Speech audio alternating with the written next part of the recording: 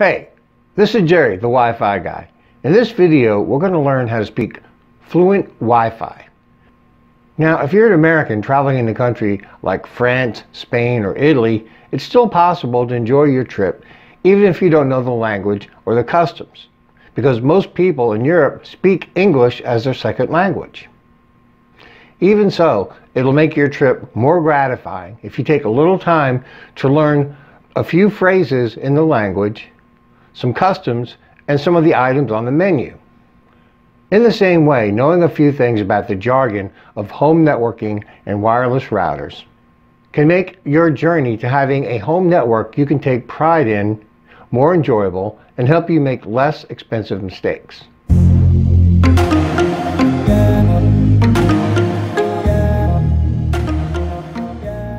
This is the video complement to Chapter 2 of my eBook, the Home IT Handbook, which you can download for free at WiFiGuy.net, the site that helps you go from computer novice to home IT pro. In this short, simple video, we're going to cover some of the main topics and the most important features of wireless networking to help you make better decisions when buying wireless gear for your home network. In 2018, the Association of Wireless Networking Whiz-Bangs, or IEEE, decided to make the leap from the alphabet soup of wireless protocols to an easier-to-remember system of numbers. So now 802.11g is known as Wi-Fi 3, 802.11n is Wi-Fi 4, AC is Wi-Fi 5, and AX is Wi-Fi 6. Yes, there was actually a Wi-Fi 1 and a Wi-Fi 2, but their speeds were so slow and the range was so horrible, it's barely worth mentioning them anymore. Wireless G, or Wi-Fi 3, was just good enough for people to take notice of Wi-Fi, but not good enough to meet the demand once wireless networking became more popular and they started creating more wireless devices. When looking at this chart, it's easy to think that Wi-Fi 6 is actually 3 times faster than Wi-Fi 5.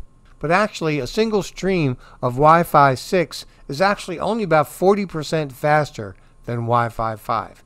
So how did we get to this? Okay, well, for example, back in the days of Wi-Fi 3, you were only looking at a single stream.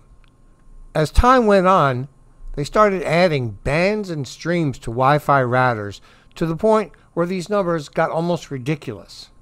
So how do we end up with all these crazy letters and numbers? In order to understand that, you need to understand something you probably haven't heard a lot about, which is spatial streams. A spatial stream is simply a connection that sends and receives data to your wireless router and any wireless device. So as an example, Wi-Fi 3, back in the day of wireless G, had only one spatial stream to share with all its devices. Wi-Fi 4 entered the picture with as much as 3 spatial streams. Wi-Fi 5, or AC, could support as many as 4 spatial streams.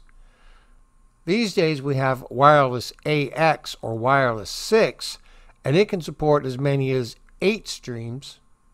And if the wireless router is configured with 3 bands, you're looking at a potential 12 streams. So back in the day of wireless G, or Wi-Fi 3, things were pretty bleak. You had a router with a single antenna and a single stream, and it would make a connection with the Wi-Fi device, and it was all good because back then there weren't that many Wi-Fi devices. So you had a single stream going to a single wireless device. And then if you bought another Wi-Fi device, you'd have a single stream going to 2 wireless devices. And that usually worked okay, but the problem is that single stream is now being split up between 2 wireless devices. And as Wi-Fi became more and more popular, people would add devices, and the signal strength and the speed would get worse and worse. In addition to that problem, Wi-Fi 3 didn't do a very good job of making its way around obstacles either. So despite all these difficulties, people had had their taste of Wi-Fi and they wanted more. This forced manufacturers to come up with their own proprietary ways of speeding things up and beating out the competition. So that's when you started hearing things like Super G and G+. Unfortunately, most of these were proprietary and only worked if you bought devices from the same manufacturer as the router. So along came 802.11n, or Wi-Fi 4. Wi-Fi 4 brought with it a number of advances. One of them was dual bands.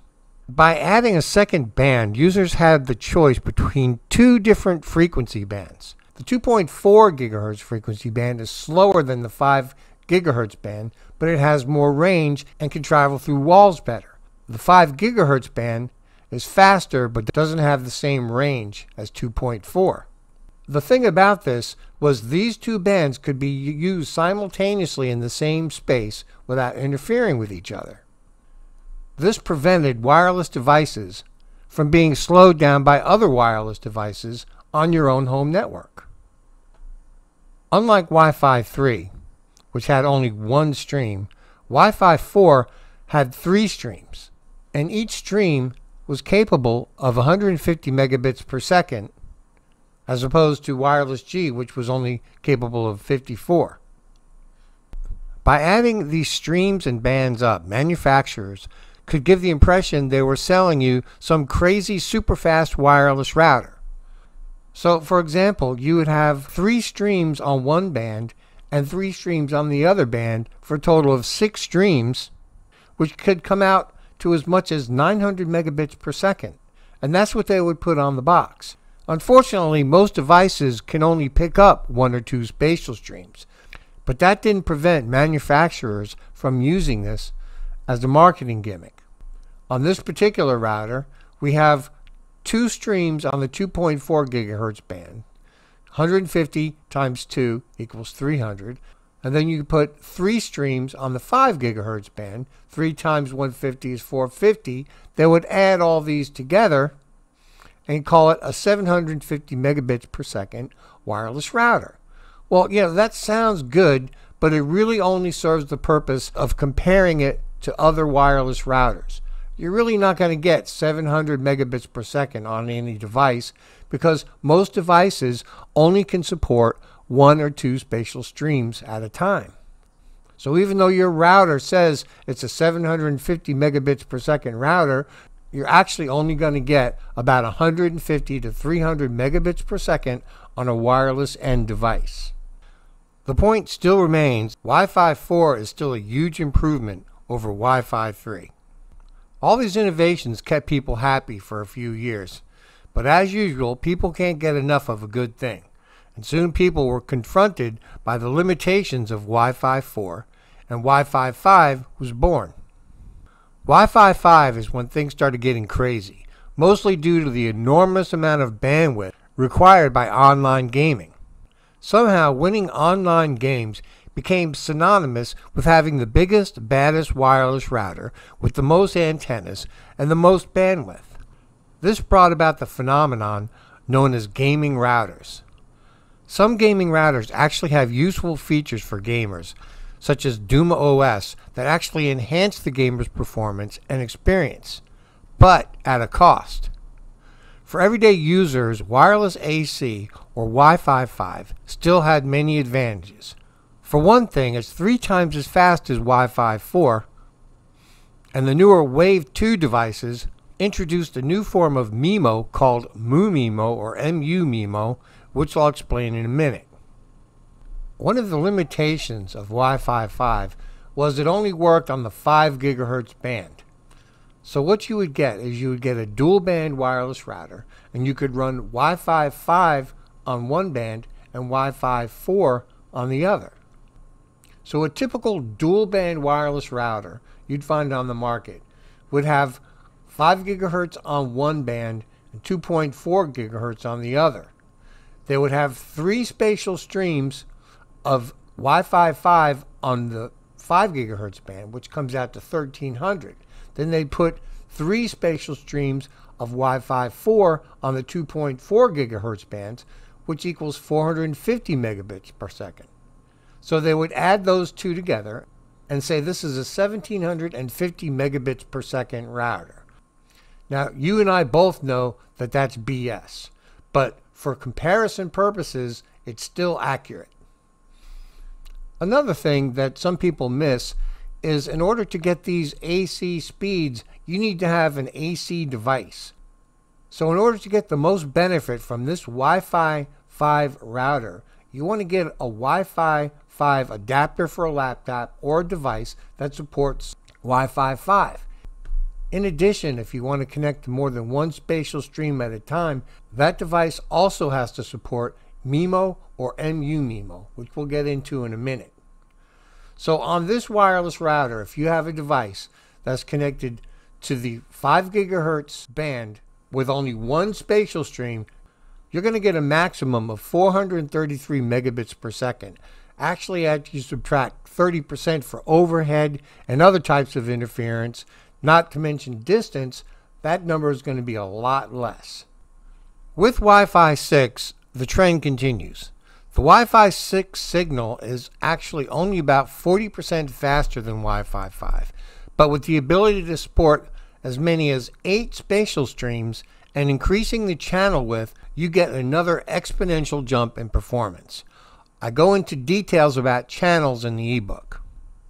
Keep in mind that in order to realize the advantages of Wi-Fi 6, you want to have a Wi-Fi 6 device or get an adapter for your device that supports Wi-Fi 6. I personally would wait until Wi-Fi 6 devices become the norm before going out and buying a Wi-Fi 6 router. But that's just me. I've never been one to rush out and spend all my hard-earned money on the latest and greatest when I know if I'm just a little patient, prices will eventually come down as the technology continues to move forward. I don't want to be the guy standing there scratching my head going, man, I just paid twice that for the same thing a year ago. Then again, I have been fortunate enough to have the latest and greatest technology, and I know how exciting it can be. As an American traveling in Europe, it doesn't hurt to know some of the phrases in the local language and the customs of the country you're visiting. It's also helpful to know something about the food and what's in some of the dishes on the menu without having to ask the waiter to explain it all to you. When shopping for a wireless router, you're liable to come across all kinds of words and acronyms that make little sense to you without doing a little research first.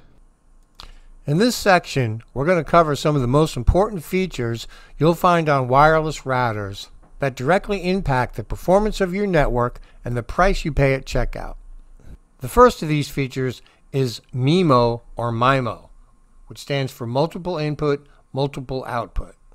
Now earlier, we discussed the bleak existence of wireless 3 or wireless G, where you had a single stream spread out amongst multiple devices. Now in this case, each one of these 4 devices is actually only getting 25% or a quarter of the available bandwidth on this wireless router. And that is not good. In the case of Wi-Fi 4, which supported MIMO, each device was able to get its own dedicated connection to the wireless router.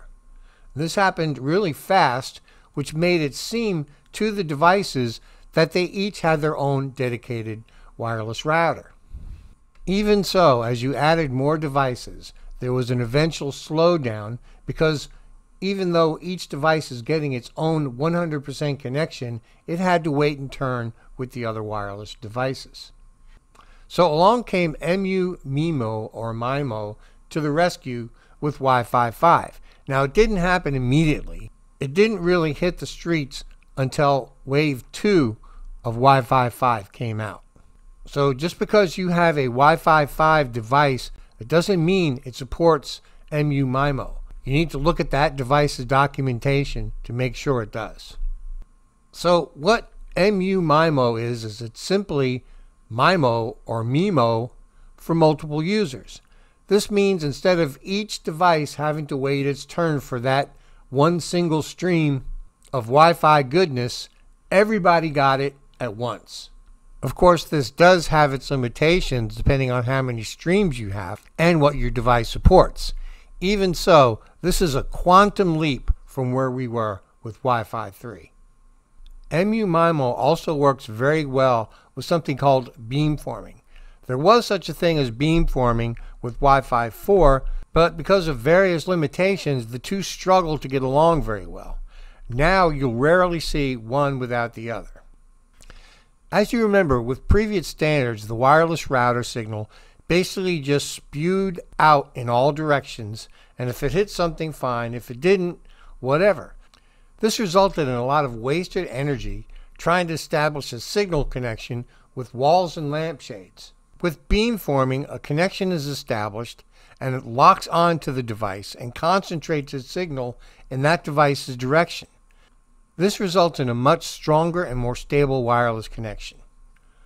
A good way to think about beamforming is by comparing the intensity of a light bulb with the intensity of the beam from a flashlight. You could probably stare at a light bulb all day and it wouldn't bother you, but you wouldn't want to stand directly into a flashlight beam for too long. That's a good illustration of how much stronger a Wi-Fi signal with beamforming is. Another acronym you're going to see a lot of is QoS. What QoS stands for is quality of service. QoS is a set of rules that guarantees certain types of traffic on your home network have priority over others. For example, if you're watching a movie or playing a video game, you don't want to get hit with a bunch of lag because mom is busy downloading a recipe for blueberry muffins in the kitchen.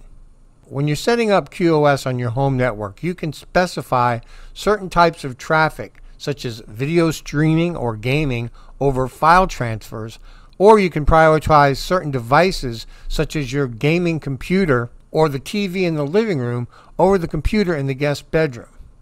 Each wireless router manufacturer has its own implementation of QoS. The interfaces will be different, some of the terminology will be different, but it all boils down to the same thing.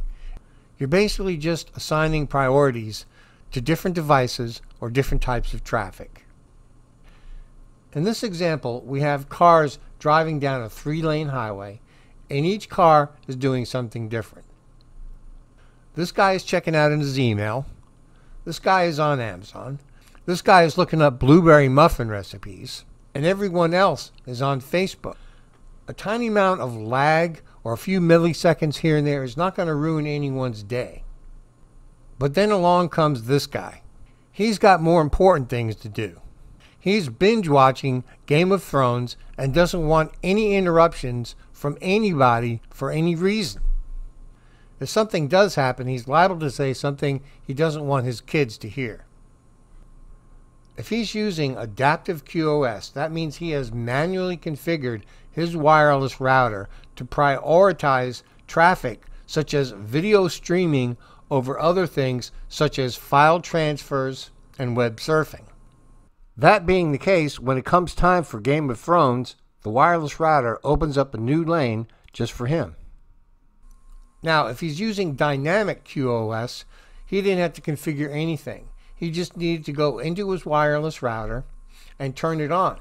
And his wireless router will recognize different types of traffic and different types of devices and prioritize everything for him.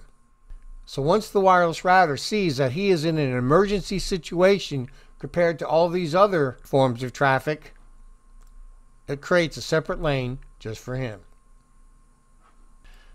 Another feature that's becoming more spread these days is called Airtime Fairness. What Airtime Fairness does is it simply keeps the slower devices on your network from taking up so much of everybody else's time. The word airtime and Airtime Fairness simply means the time it takes for a signal to travel through the air before it reaches its destination. The standard way of dividing things up between devices on a network used to be with packets. So what would happen is a Wi-Fi 4 device would get to deliver 10 packets, then a Wi-Fi 10 device would get to deliver 10 packets, then a Wi-Fi 4 device, and then a Wi-Fi 5 device, etc., etc. So the end result is the Wi-Fi 5 device spends more time waiting for the Wi-Fi 4 device to send its packets than it does sending its own packets. So what they do with Airtime Fairness is instead of dividing things up by packets, it divides things up by time. So the Wi-Fi 4 device will get a certain amount of time, and then the Wi-Fi 5 device will get an equal amount of time, and then the Wi-Fi 4 device, etc., etc. So in this way, the Wi-Fi device, which is probably the more important device, can send out way more data, and it doesn't really slow the Wi-Fi 4 device up that much.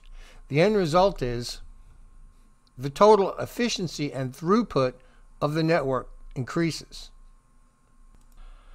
Another feature you'll see a lot of, in particularly wireless AC devices, is Smart Connect. What Smart Connect does is as simple as it is ingenious. It simply puts your slower devices on the slower bands and your faster devices on the faster bands, which keeps your faster devices from being slowed down by the slower ones. There's really not much configuration involved. You just have to turn it on and it works. So in this example, they take this phone and they move it off of the 5 gigahertz network and they move it over to the 2.4 gigahertz network. They take this PlayStation and move it over from the 2.4 gigahertz network. They put it on the 5 gigahertz network. And they take this printer off the 5 gigahertz network and put it on the 2.4. Now everyone is happy and where they belong, and no one's getting in anyone else's way. Okay, now Smart Connect is not a perfect solution. In some cases, turning it on can cause other problems. So it's really up to you if you want to use it or not. If you're having problems with Smart Connect not doing everything automatically for you, the simple solution is just to manually connect your devices to the proper network. So that concludes this video. I hope you got something out of it. If you did, please do the thing with the yada yada. In my next video, we'll get into the nuts and bolts of actually setting up, securing, and backing up a wireless router, using a router which has recently replaced the ASUS as my new favorite wireless router under $100.